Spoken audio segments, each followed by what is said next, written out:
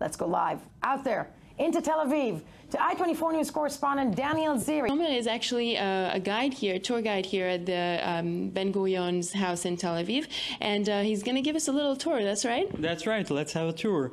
Actually, this house is an open house for the last 40 years, 7 days a week, and this house was built in the 1930s by the Ben-Gurion family. Actually, you can see their pictures over here.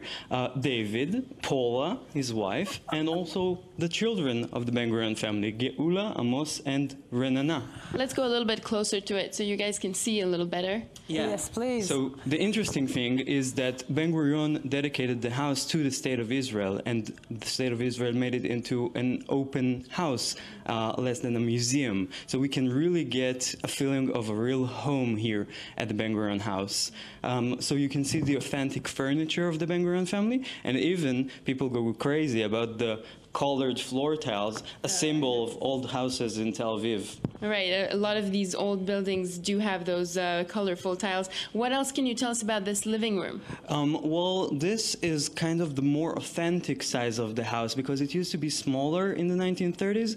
Actually, Ben-Gurion worked very hard to take a mortgage and start building this house for his family, for the kids and the wife. And we can see that the house expanded along the years. So let's go see the expansion. Okay, let's go see. Which room are you taking us to now? Well, let's go into the kitchen, which we must say was majorly Paula's kitchen. Ben-Gurion was not a chef. So let's go into... All right, we're going into the kitchen, Yes. guys. Brilliant. It's Ben-Gurion's kitchen. Here you can see the authentic pieces used by Paula to make Ben-Gurion breakfast every morning. Actually, she was very concerned with his health, and every morning she went into the kitchen and made a special dish called kuchmuch, which is a kind of yogurt mixed with raspberry syrup, and it doesn't taste very well. Well, at least Ben-Gurion didn't like it, but because Paula made it, he ate it all together. Yeah, I bet you want to try that. Yeah, I want to say that, you know, the kuchmuch. Okay, so the people that come here can really get a close contact. Hold on, yes. Yeah. No, please, please. People who come in here, let the man speak. I'm in love. Yeah. All right. Toma, go ahead.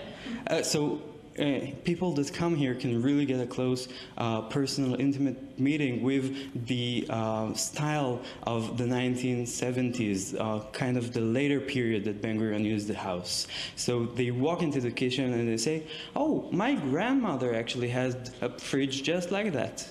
So this is really interesting to see how people react.